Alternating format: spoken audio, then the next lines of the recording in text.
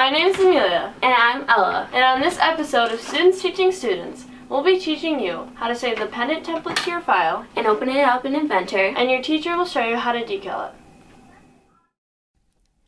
Once on the desktop, click the Project Lead the Way Office Storage icon.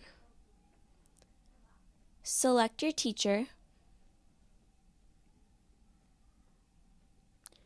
Go to 3D Printing Files. Click Templates. And choose the one that you would like to use. Right-click and copy. Now, go to the folder with your name on it in your period section. Click your name, right-click, and paste.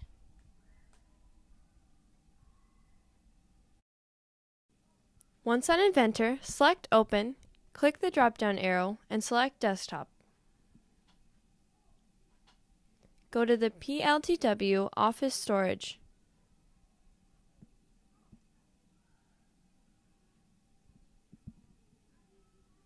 Find your teacher's designated folder. Find your period number. And open the folder with your name on it.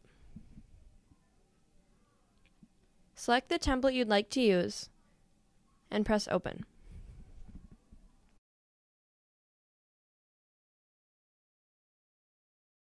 At this point, I want to show you how to decal your template. Right-click on the surface and go New Sketch. We're then going to go up and look for the image icon. Click that. It's going to want us to go find where we've saved our image that we want to decal. That's going to be in your personal folder. So I'm going to the desktop, and then I'm going to go to the Project Lead the Way drive down here at the bottom. It says PLTW Offline Storage. And then I'm going to go into the Marshall folder or your teacher's folder, find the appropriate period and where you save that image. I'm going to go down to the Marshall folder here. I'm going to grab my Maple Leaf image and I'm going to open it up. It's now attached to my mouse. I'm going to go click and drop it on the page. Click OK, and then I'm going to grab a corner to resize the maple leaf to make it so that it will fit onto my template. So I'm just moving that in. Then I'm going to drag it over and I'm going to center it up on my template. When I got it where I want it, I'm going to go up and I'm going to click Finish Sketch. Then I need to decal it. So if I go over here, kind of where Extrude was, there's a Creator tab. In the upper right-hand corner is a Decal button. The first thing it's going to ask me to do is to click on the image. So that's the maple leaf. And then it's going to ask me to click on the face of the template. I'm going to click that, hit OK. And now my maple leaf is decaled onto the template, as you can see here.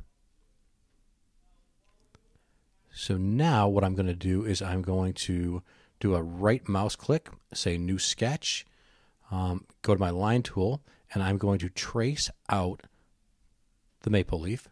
And it's really important when you're tracing it out to make sure that your lines are all connected and we make a complete path all the way around the maple leaf. That will allow us to then be able to cut the maple leaf pattern out of our template. When you cut the maple leaf pattern out of your template, you can go all the way through the template if you want. You can go halfway through or as far as you want, or you can actually extrude the maple leaf forward. So there's a lot of different options once you have your pattern selected. I'm going to cut all the way through. So I'm finishing up here. It's very important to come down and start where you finish so it makes a closed loop. I'm then going to hit Finish Sketch. I'm going to go to Extrude, select the maple leaf. I'm actually going to take it to the house so it turns isometric so I can see what's going on. And I'm going to go Cut Distance All, which means it's going to go all the way through, and hit OK. And there we have it. We've got the template ready to go to create an STL file.